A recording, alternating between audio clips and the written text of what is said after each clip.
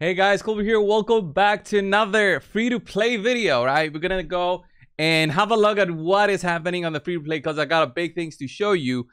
Some awakenings I put on my champions, and then we'll probably do a shard pull, one shard pull, and I'll show you guys my teams and the updates I've done. I think I've done a solid progression to the account, honestly, in 38 days of playing, right? 38 days of playing. I think I'm doing much better than I did last time in terms of the champions that I have. Of course, I don't know. The drops could have been better, but I am getting some good epics. That's what I'm loving. I'm getting some good epics that I never thought I would use before. Like, I got this rock breaker. He's gonna be useful for different things. I'm not sure about progression anywhere in like a 4-star, 5-star. He needs to be kind of 6-star to be really tanky. And the biggest problem in the game right now is skill books. Okay, skill books are really hard to get. Like, I would love to get all my epics skilled up, but it's just very hard to get them. Even though we do get tournaments in the game all the time, that some of them have rewards. Like this dragon tournament has a reward right at the end. This is like 3,000 energy worth of points. It's a lot of farming. Although, yeah, I agree. You know, dragon farming, it's good. It's good to do, but it's a lot. It's a lot of farming. And yeah, for me, I didn't find it that valuable to spend all my energy and my gems that I've been saving up, which I'm probably going to use for mastery farming. Although mastery farming is not, again, not always the best thing to do. This might be an easy skill book to get, you know. There's some things I'm trying to get, some things I don't really try to get that hard.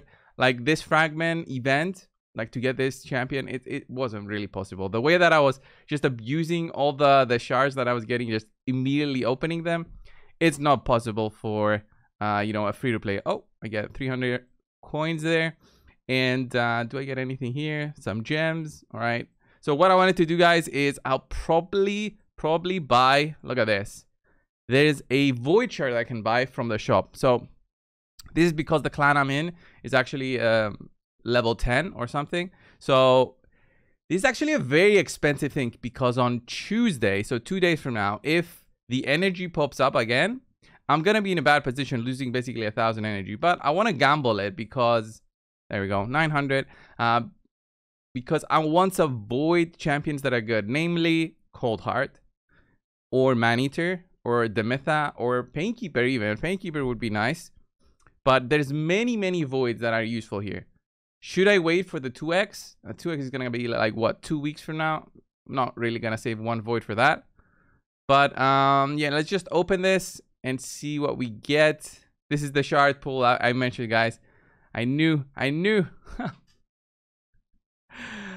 I knew this was gonna be a bad one. Oh my god. Decreased turn meter, AoE with decreased accuracy, which isn't really helpful. Extra turn, 35% chance. Basically a chicken is what she is. Basically a chicken. Although if I went for Mikage, you know, she would be useful there. But yeah, not really. Man, that kind of sucks. I could have waited tomorrow for the Banner Lords, but it doesn't matter. So I've got some rewards here from Clan Boss, Brutal Boss here. I do get the final chest, but the clan I'm in cannot beat it. So that's kind of sad. And I got a 5-star accuracy chest, right? And then the master chest here. Although I do get 2 of them, it's not the best one because it's 4-star gear. It's a defense legendary immortal. It's 4-star though. But anyway, come on, give me a shard and a 5-star weapon. All right, that's okay. It's not the best, but it's okay. Let me show you guys what I've got in terms of awakenings. I got Jareg's 1-star from the shop earlier today, like a couple of hours ago. Got it from here. It was for 7 of these coins, and now I'm saving 20, hopefully hoping for a soul for Rathalos. Like, I have in my mind, like, imagine if I ever got a 6-star awakening on Rathalos on the free-to-play. That would be amazing. But then I was thinking, wait, what would I choose if I ever got a 6-star blessing for Rathalos on a free-to-play. Because there's Brimstone that you don't need accuracy for, right? It's a protected one as well that would help with Sand Devil progression. No, not extremely, but it would help a little bit. It would help everywhere else, just having that Brimstone. And I was thinking, but wait, if you get a 6-star, isn't Cruelty better? No, what's it called? Crushing Rend better? Not Cruelty. Crushing Rend, isn't it better? Also, Cruelty would be very nice for everybody, reducing defense on everybody. But, you know, that's just dreaming, okay? That's just dreaming. Because the chances to get one specific champion you want, the 6-star from a Mortal Soulstone is like, what, 7.5% chance? Then times that by 0.75%. It's just extremely low. Plus, multiply that by the champion that you want. Even if it's an 8x, which basically is 0. It's very low. So anyway, let's open this. Maybe I'll get something from my other wish list. Get an epic? Maybe. No! Ambassador Lethalin. Don't have him. Got so many souls here, but not for the ones I want. So let me show you how that works, how that blessing works. I've managed to beat Fire Knight, guys. Fire Knight 16. 6 minutes 50. I know. The way that this works is basically Jireg puts up the shield, and because of his defense up, if you have it at the right time with the boss, if it's tuned correctly, I'll be able to basically take down the shields on the boss. Now, did I try this with Mordecai? I can't remember. I think I did, but my Mordecai is kind of low in accuracy. Not gonna run a super raid. Let's run a normal one and just see on how slow it is on the boss. The waves are fast because you can see here we're doing some solid damage. Ideally, you know what, I should have put a custom AI here where my direct doesn't use his A2, but whatever. I need my reviver here, my Rector Drath, because she is key in terms of keeping somebody alive. So how do you progress in these dungeons? Especially for newer players, when I do coachings and stuff, when I talk to people who are just starting out, they need some tips in order to improve their account or their progression of feeling they're stuck. It's basically get more level 60s and start gearing everybody correctly. You gotta have a plan when you're gearing your champion. You cannot just go in there and just throw whatever you have. You might think it's a good item. Many items in the game are misleading, and you gotta have a goal. Okay, I'm building my attacker. I need to build him with attack speed boots as an example, just to get not attack speed, attack percentage boots, just to get that extra attack. If you don't want that, you build them with speed, right? Speed is important, especially if you are very low on speed on your other items. If you're very low on speed on your other items, you're gonna go with speed boots on the majority of your heroes, and you'll have to try and get, you know, crit rate, speed, or attack percent on everything else, especially for your damage dealer. So here we reach the boss, right? This is the defense up that I have.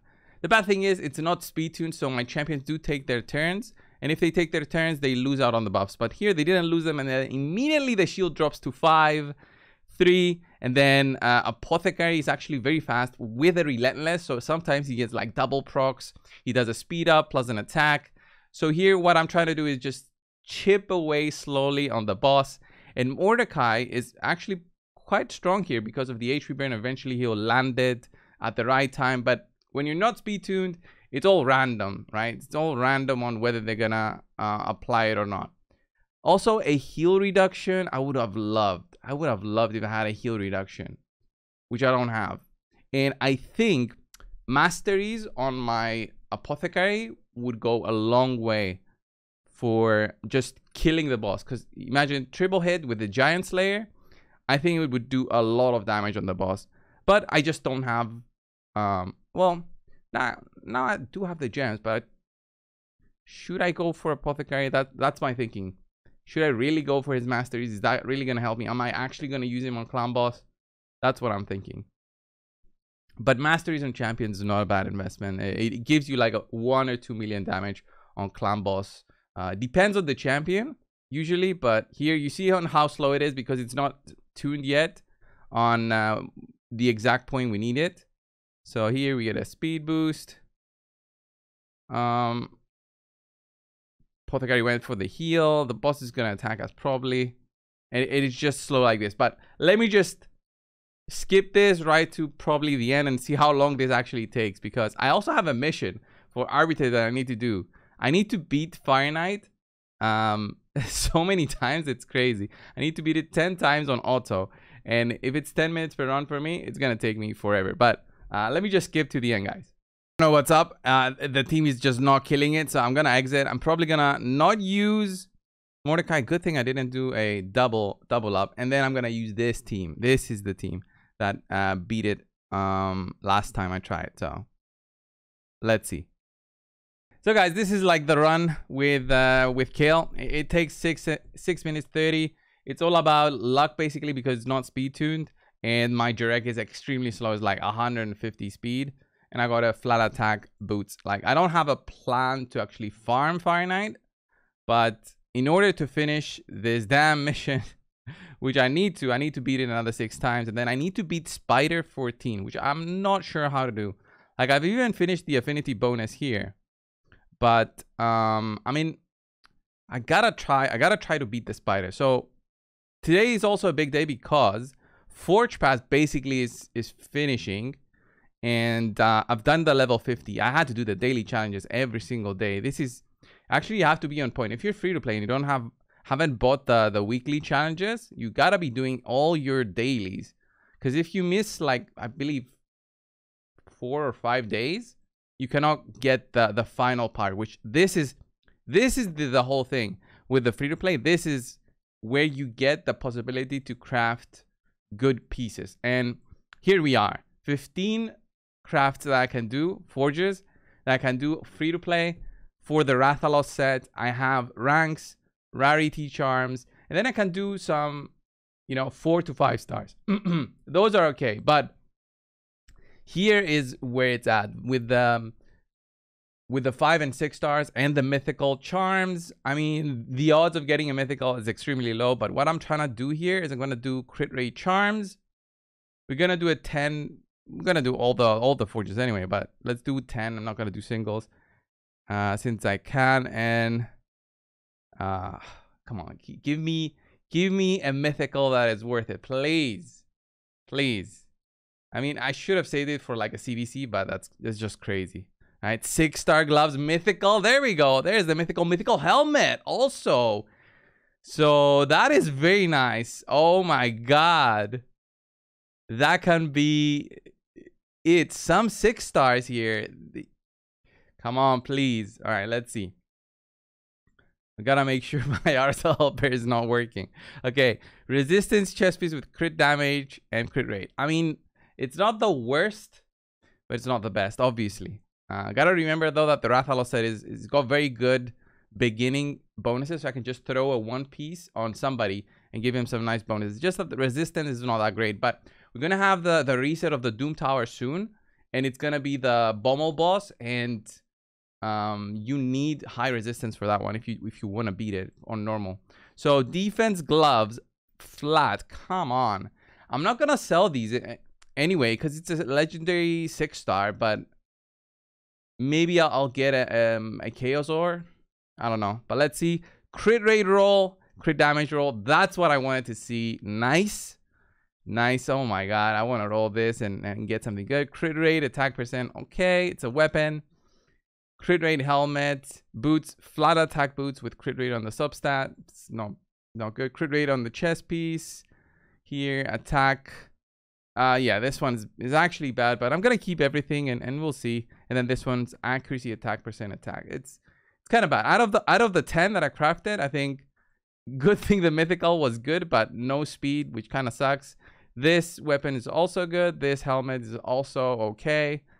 This helmet is also okay. This one's, it depends. Like if I had a cold heart that was okay with her accuracy, I could use it on her. It's more of an end game piece where you don't care about the main stat of on like a cold heart, when you're just using the cold heart to get the big damage through. But eventually you'll need to build very fast cold heart. So this is not realistic for a free to play to actually use. But anyway, let's do 5 more crafts here. Forges, not crafts, and see HP. Well, it's a helmet. Yeah, crit rate, crit damage. Okay, it's like the mythical one. Crit damage, speed. Okay, there's so much gear I'm gonna need to have a look at. Accuracy, HP percent. All right, at least it's a percentage. Main stat, and then 2 more. Give me something good, man. Crit damage on the shield. Could be. I mean, you could roll it, but I don't know. Crit damage on the shield, 6-star. Okay. We got some good things and some bad things, and yeah, it was obviously worth waiting, you know? It was worth waiting. I should have used my speed charms there. That was a mistake. That was a big mistake. But the Forge, this is the best thing for free-to-play. Honestly, this is the best thing for free-to-play. You cannot go wrong with the Forge as a free-to-play. Even as a low spender, the Forge pass is huge, guys. It's just huge. It's the only way to get good items without having a good account or, you know, knowledge of the game, because you just buy it, right? So it's the easiest way. So here I just do refresh. I find the single person defense. Hopefully I'll be able to beat this guy. Maybe it's like a 250 speed. Oof, already looks like a strong one. Come on, die from the poison, please. Die from the poison. No, unkillable. That was so close. That was so close. All right, and we jumped in back to gold 5, but there's no teams to beat, so I gotta wait. And this is like a very slow way to do to do my great hole farming. Like, I need 800 medals, but it's just stupid waiting around to do refreshes every 15 minutes. It's just straight up stupid. So let's have a look at that mythical piece. I have a Forge, a 4-set Rathalos on my Rathalos with the lifesteal together, and this is actually, you know, it doesn't have the best attack, okay, but it does give me some good crit damage and the 4-piece bonus, which is extra turn meter feel plus a little bit of speed. But with these new Rathalos pieces that I just got, I gotta try my luck, guys, with the rolls. So I don't have a lot of silver, so I'm gonna try and do the ones that I think might be worth it. So this one, defense percent, not worth it. I think this piece, crit rate, crit damage, could be worth it. Let's level it to 8. Bad rolls, come on. I mean, right, let's check this one. I want speed on this one, even if it's a flat stat on the top. I want speed. Crit rate, crit damage, it's not useful. This one, I want crit rate basically here.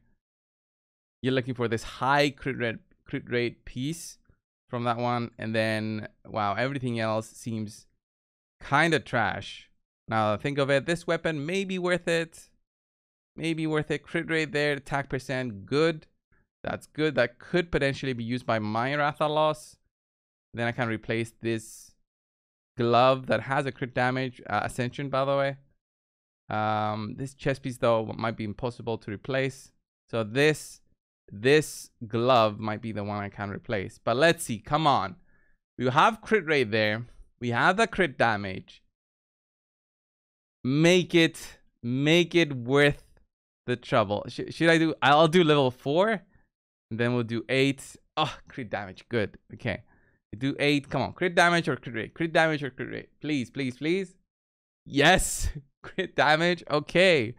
Okay, this is kind of stressful. All right, level 12. No, resist. It's still a worth it piece to get to 16, because it double rolled here. This is a double roll on the top.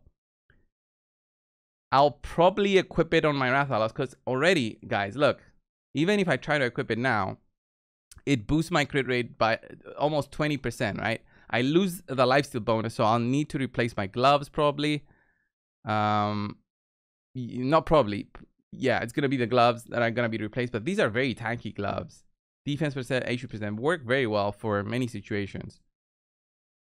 Right, so let me check. I also have the Rathalos weapon here. This could be potentially good. Level 12. Accuracy there, it's not that great. Okay, let me go farm some silver and I'll be back so we can try and get that item leveled up. Actually, maybe I get lucky, right? Maybe I get lucky. How much silver is this? 30k, 24k actually. Yeah. How much is this? Oh, this is all my silver. 290k and didn't even level it up. All right, right. I gotta go farm, I guess. All right. Be right back, guys. All right. Hopefully, all of these guardian pieces are well, they're all gonna be sold anyway. I don't really need a guardian piece at 4-star, but what I will do is I'll just filter like this: 3 stars, sell all the 3 stars because they're gonna be bad. Look at that, 1.1 million from just guardian pieces, guys. Okay, and then on the 4 stars, all of these, I'm gonna filter like so. And actually, now that I think of it, maybe I can use the guardian set on maybe like one of my clown balls, but it needs to be with a speed substat or something. So yeah, so oh no, okay, yeah, did I mess that up? Anyway, okay, how I filter is HP, attack, defense. I'll check on the guardian, and basically I'll sell all of these because it's just not worth the silver at this point. Then sell all of these. And then actually what I could have done for the remaining pieces is just check them if they have speed or not, because they're 4-star pieces, so they have to be with a speed substat to be worth it. They're just bad. If they're 4-star, they're already bad for an account such as mine, which I can now farm Dragon 20. So didn't show you guys my Dragon 20 team, but it's a solid one with Apothecary. So look at all these items that I'm just basically selling because they don't have a speed substat. You need it if you're running the Guardian set. You need speed and tanky stats is what you need. So basically, look at all these items I'm selling. It's a lot of silver, basically, what I'm doing now. It's just farming silver without actually farming it. Look at that. HP glove, defense glove. I would generally advise people to not keep the 4 stars, but remember, this account is not even 40 days old. So there's still some use out of the 4 stars, even though they'll be very easily replaced, especially for filling up sets. Because remember, like, my Kale is 4-star, mostly 4-star. He's got 4 pieces here. So, all right, how much silver was that? I don't know, but hopefully it's enough for the Rathalos helmet. Let's have a look. Is this gonna completely deplete the 2.3 million I have now? Let's just click it and just shut up. Oh my god, how much was that? Crit damage at least, but Jesus, it didn't show, right? Didn't show the screen. Jesus, that was an expensive craft. That was like 1.5 just to get it, but it's a mythical piece, so it's worth it. Okay, so what I'll do now is I'll try to run the optimizer and see what kind of set it's gonna give me as recommended, and I'll start gearing up my Rathalos and see how much better stats we'll have. I don't know if you ever use this optimizer, guys. I know lots of people tried it, but they feel intimidated by the optimizer a lot. So you just load it up, okay? Especially if you're on PC, it's much easier. I don't know. I have never used it on the phone. I know there's the phone version now, or the way to do it on your phone, but I have no idea how to do it. So what you do is click on your champion. All right, click on, let's say, Rathalos. I'm looking at the build that he has right now. So click on optimize, damage. Just click on stats. I want minimum 175 speed. I don't care about his accuracy.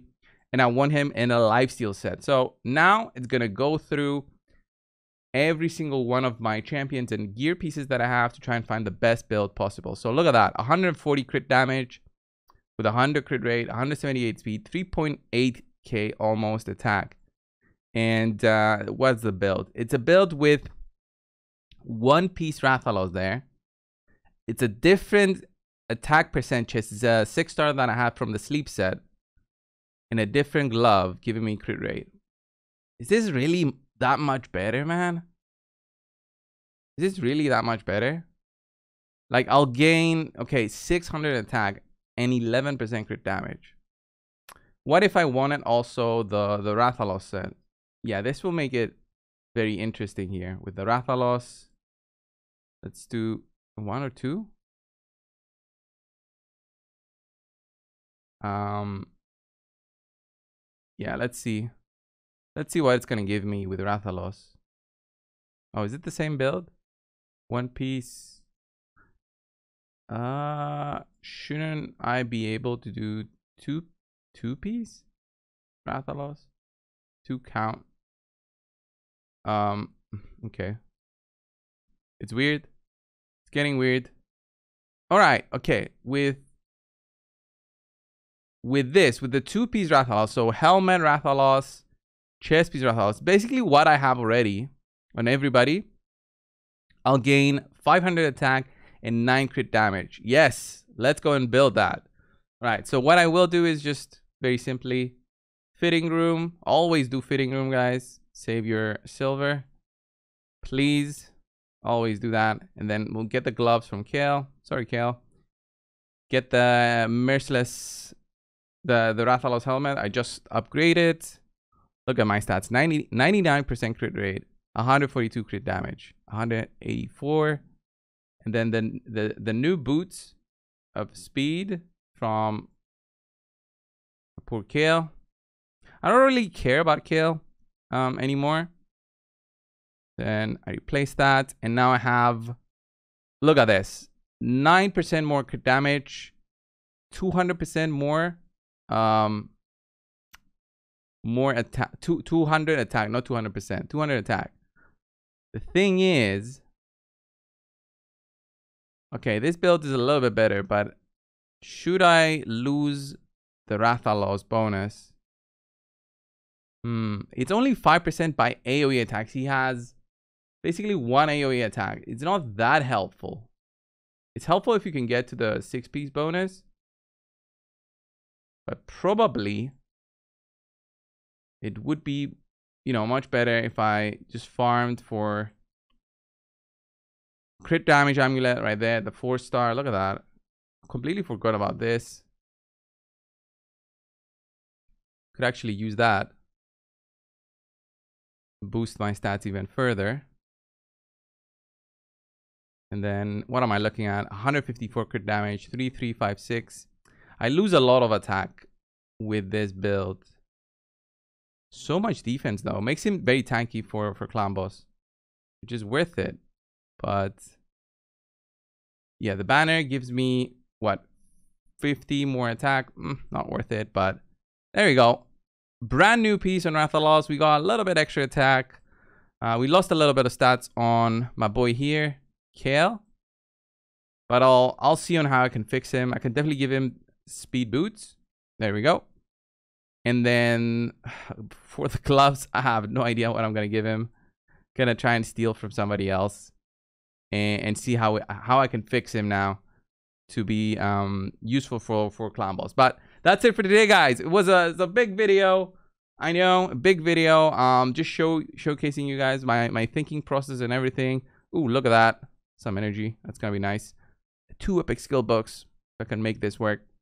But yeah, free to play is a long, you know, strategic way of playing the game. It's very much different from just straight up buying packs. Yeah, you know, because when you buy packs, you just expedite things because you save a lot of time. Let's say you can open up even the potion keeps if you're that crazy. You can do lots of things. But I know people who are spenders and are not even progressed all the way here to Arbiter.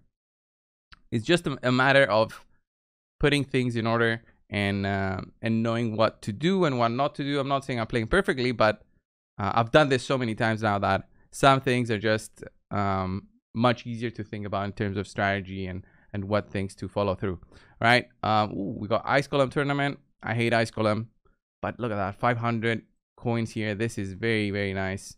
Might do it. We'll see. We'll see. That's it for today, guys. Thank you all. Subscribe if you haven't already. I'll see you in the next one. See ya.